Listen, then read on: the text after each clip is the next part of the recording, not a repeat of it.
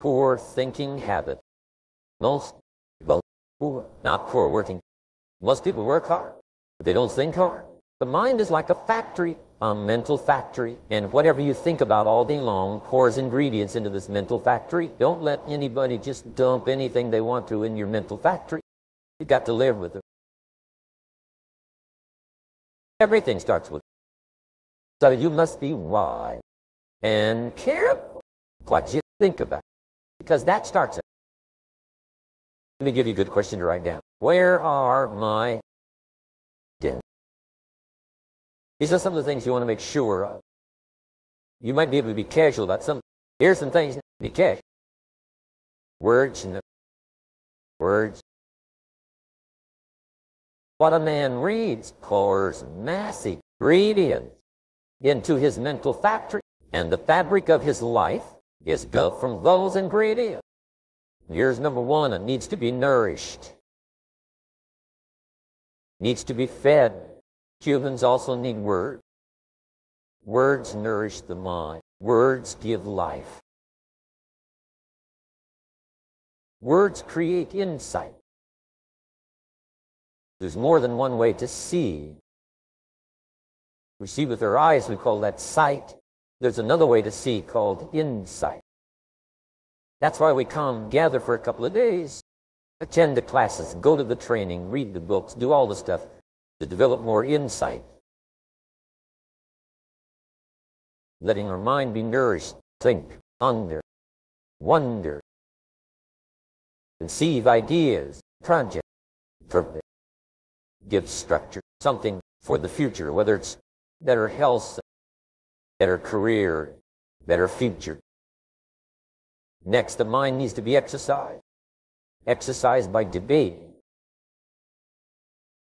Exercised by reading both sides of the major life issue, major political issue.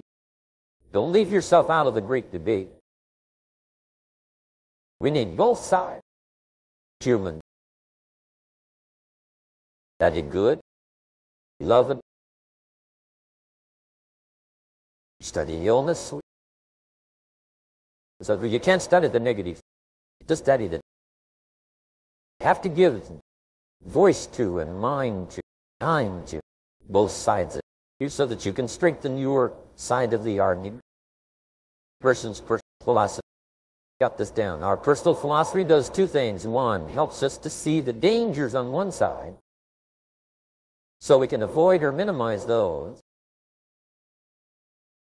Then our personal philosophy needs to be developed so we can see the opportunities on the other side so we can maximize.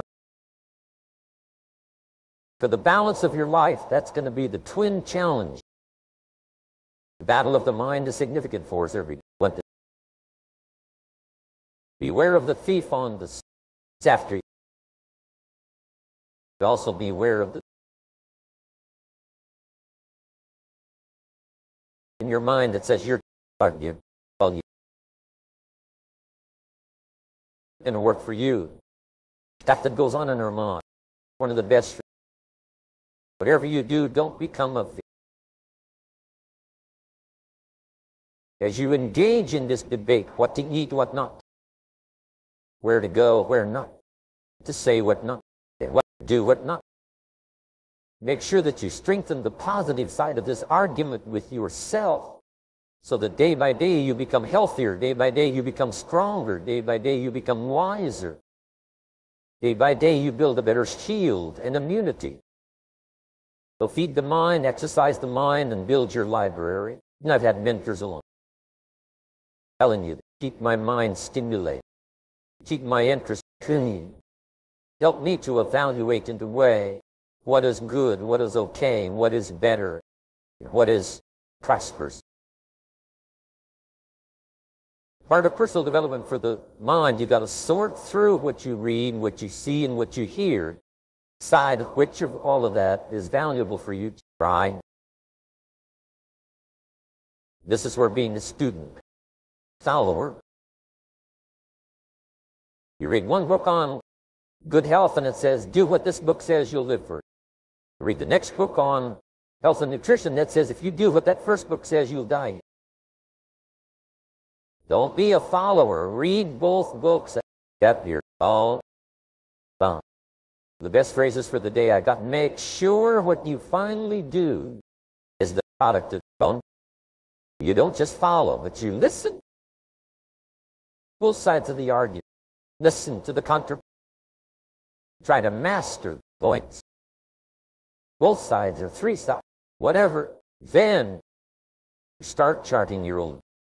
It doesn't say you'll make always the right decision on what course to take or what to do. You can refine as you make sure that what you do. Conclusion from what makes sense. Self-objection. Be evaluate. Read whatever. Hear whatever you like. Will watch. See whatever.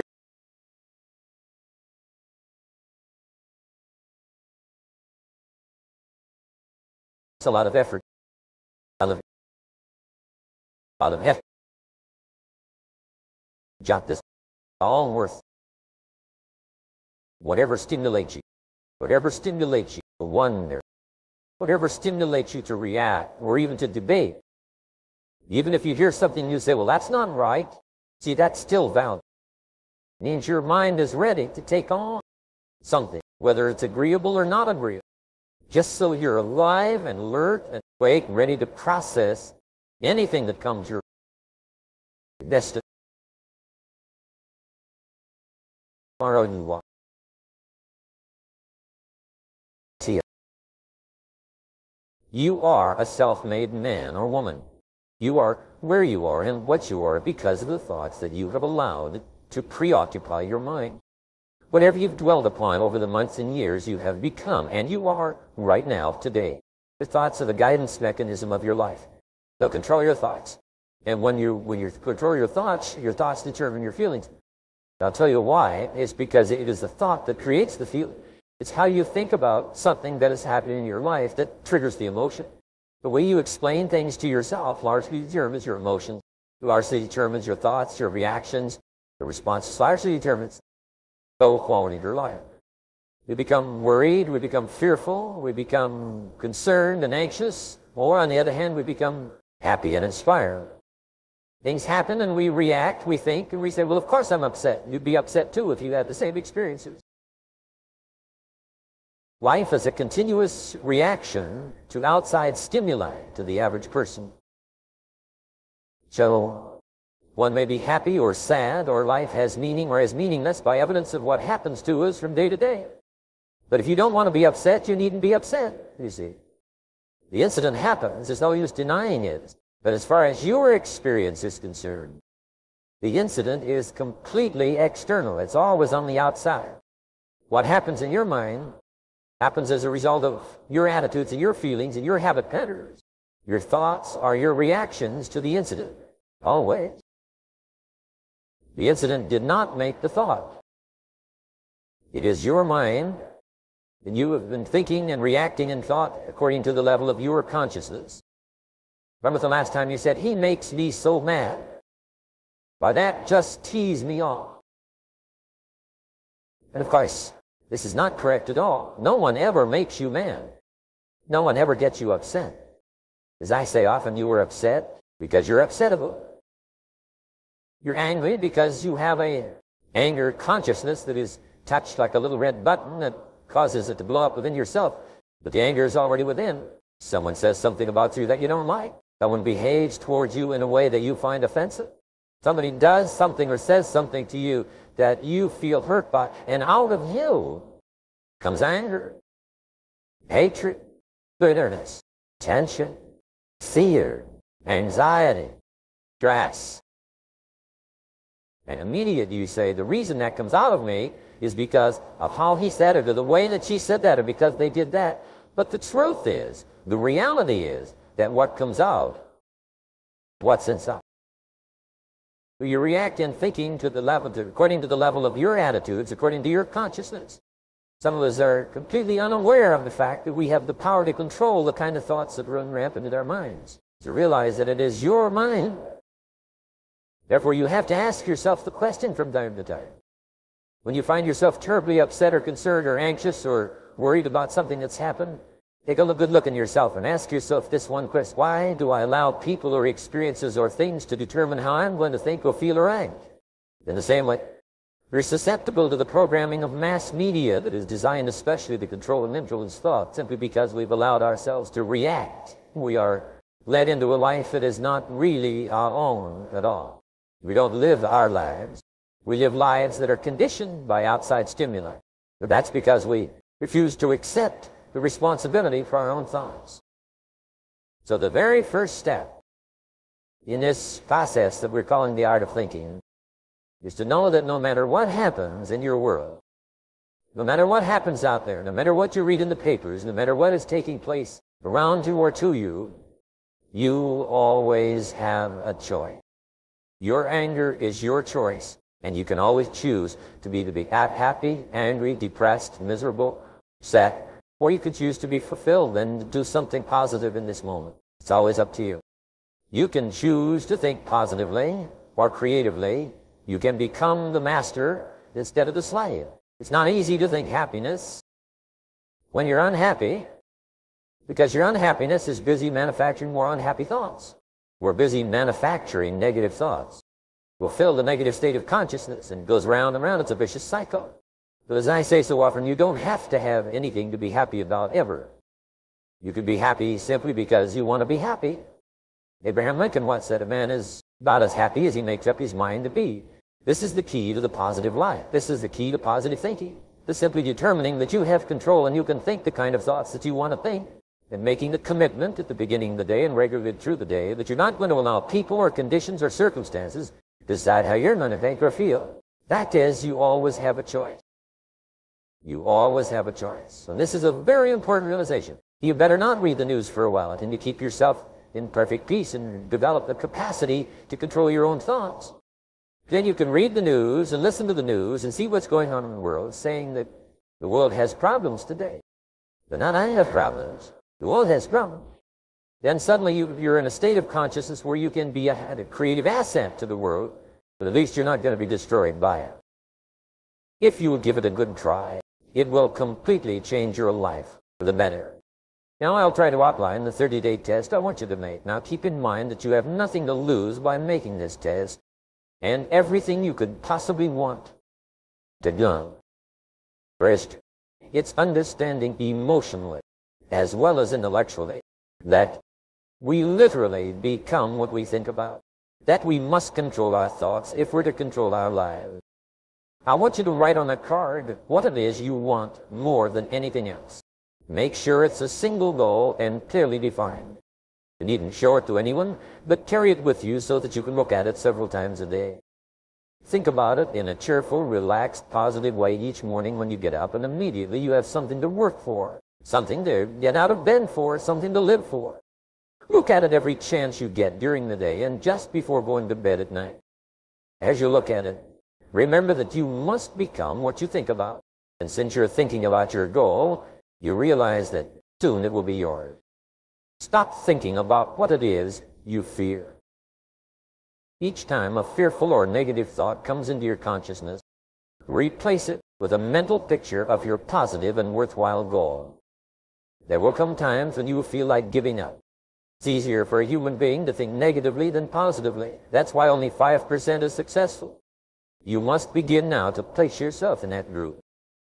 Don't concern yourself too much with how you're going to achieve your goal. Leave that completely to a power greater than yourself. All you have to do is know where you're going. The answers will come to you of their own accord. For 30 days, do your best. If you should fail during your first 30 days, by that I mean suddenly find yourself overwhelmed by negative thoughts, you've got to start over again from that point and go 30 more days. Gradually your new habit will form until you find yourself one of that wonderful minority to whom virtually nothing is impossible. Don't forget the card. It's vitally important as you begin this new way of living. In your spare time during your test period, read books that will help you. Inspirational books like Dorothea Brand's Wake Up and Live, The Magic of Believing by Claude Bristol, Think and Grow Rich by Napoleon Hill, and other books that instruct and inspire. Nothing great was ever accomplished without inspiration. Above all, don't worry. Worry brings fear, and fear is crippling. The only thing that can cause you to worry during your test is trying to do it all yourself. Know that all you have to do is hold your goal before you. Everything else will take care of itself. Remember also to keep calm and cheerful. Don't let petty things annoy you or get you off course. Remember that you must reap that which you sow. You sow negative thoughts, your life will be filled with negative things. If you sow positive thoughts, your life will be cheerful, successful, and positive. Live this new way. The floodgates of abundance will open and pour over you more riches than you may have dreamed existed. Money? Yes, lots of it. But what's more important, you'll have peace. You'll be in that wonderful minority who lead calm, careful, successful lives. Successful.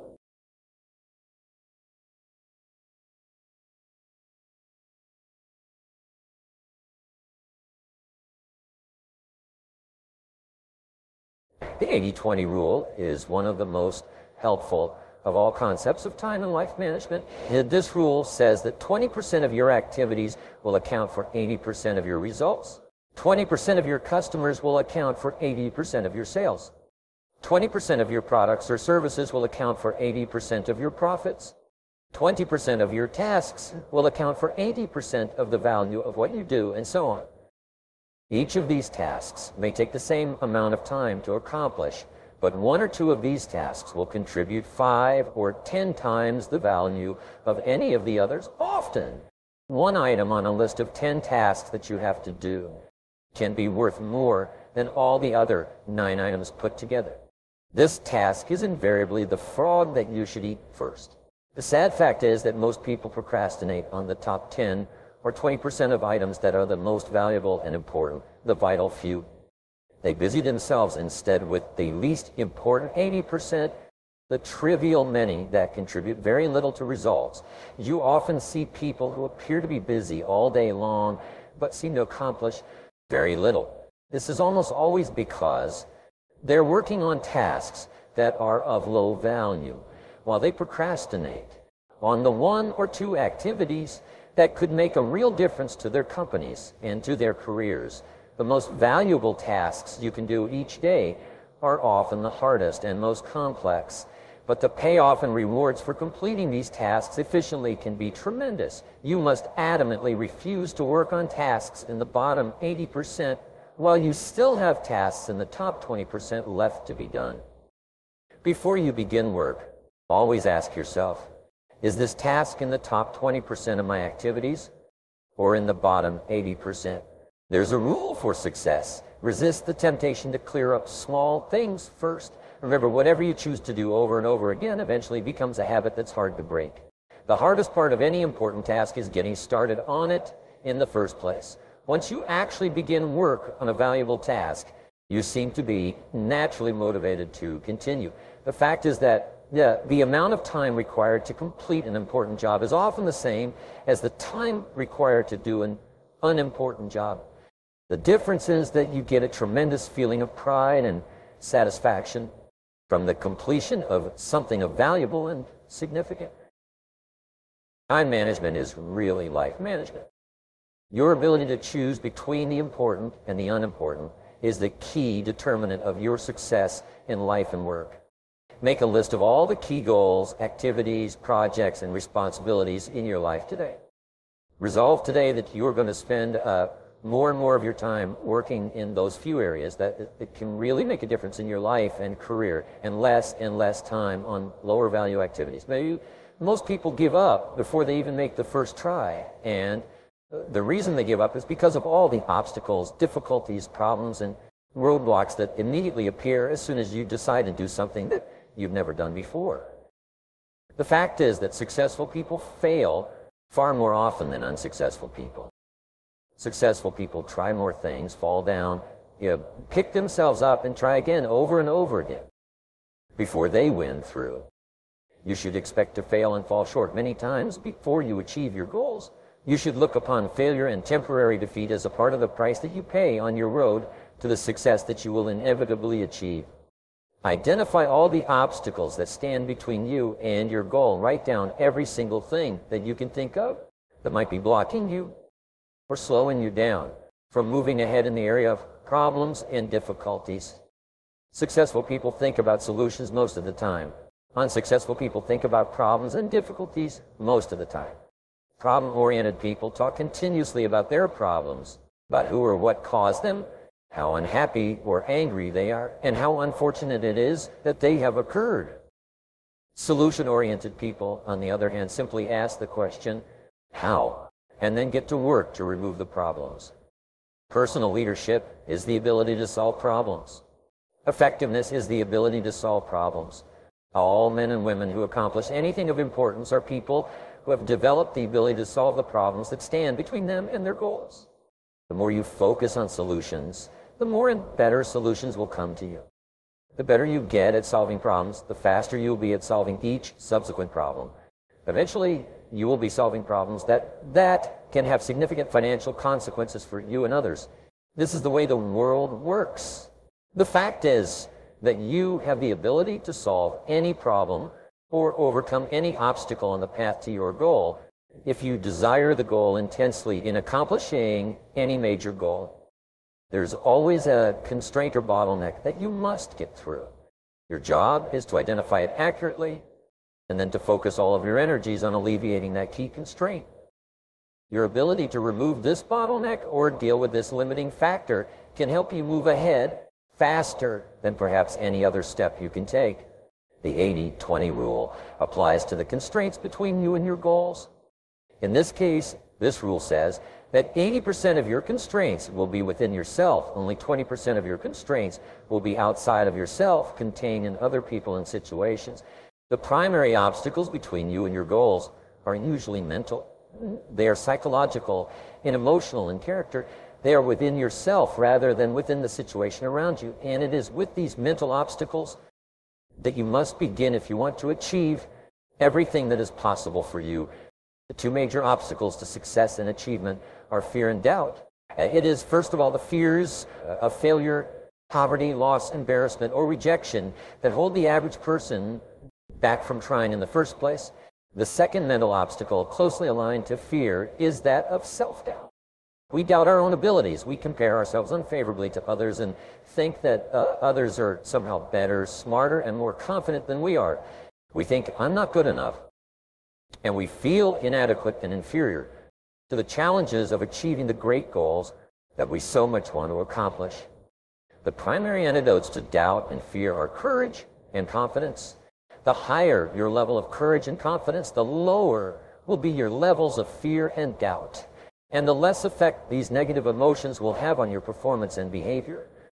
The way that you develop courage and confidence is with knowledge and skill.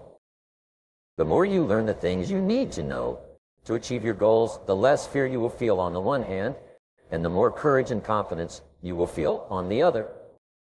Think about learning to drive for the first time.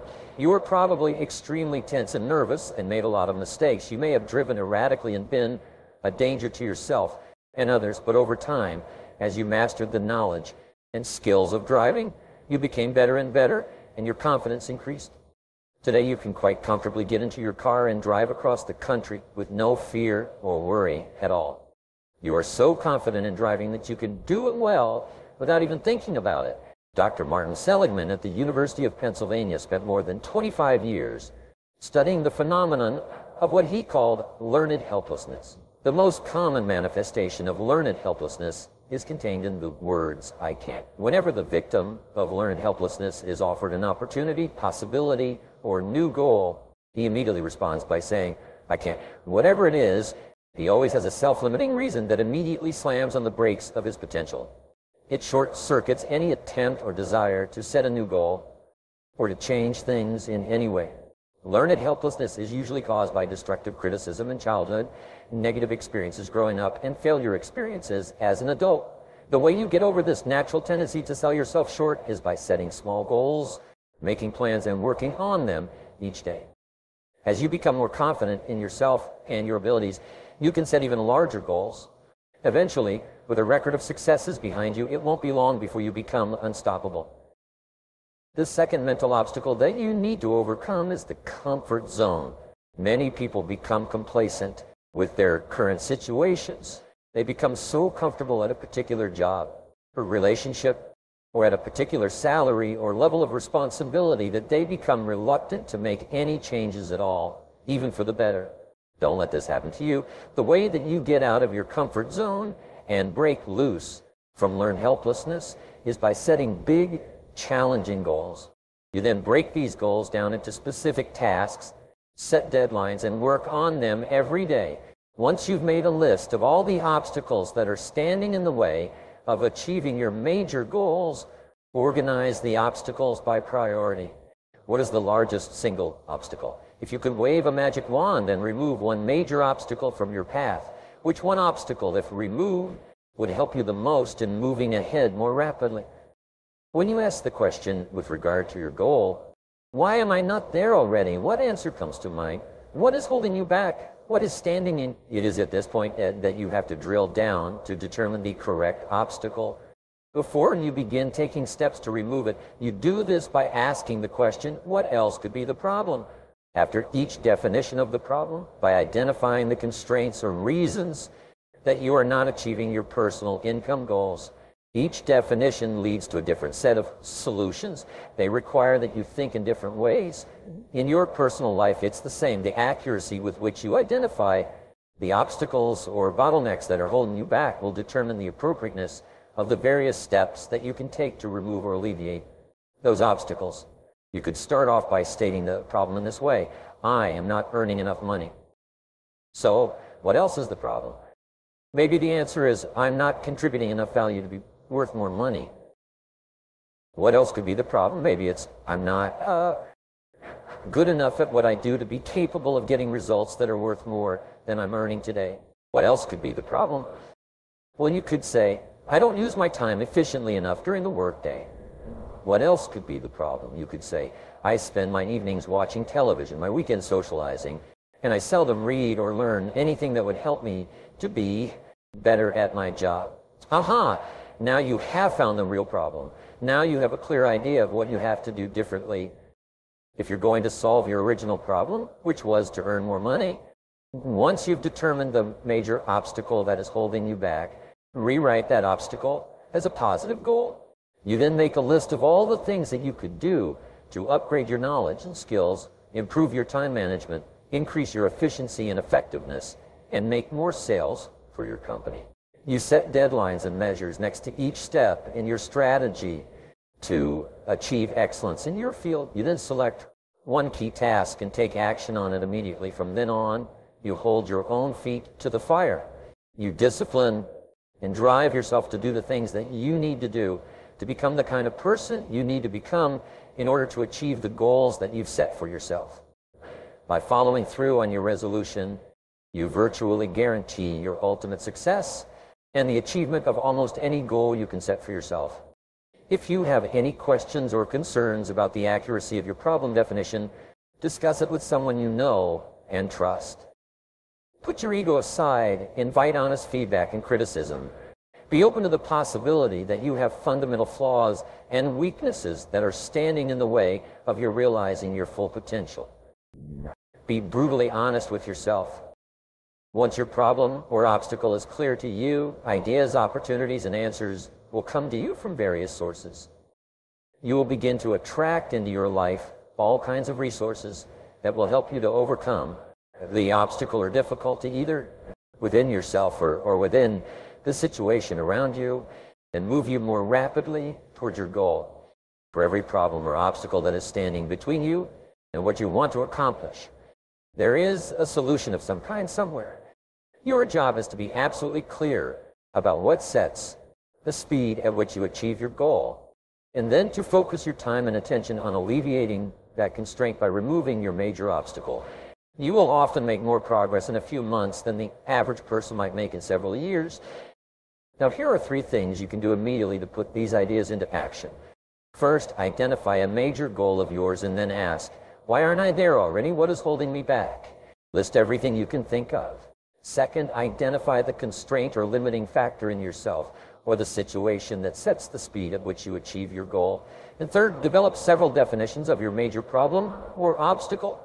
Keep asking, what else is the problem? And be prepared to follow where the answer leads.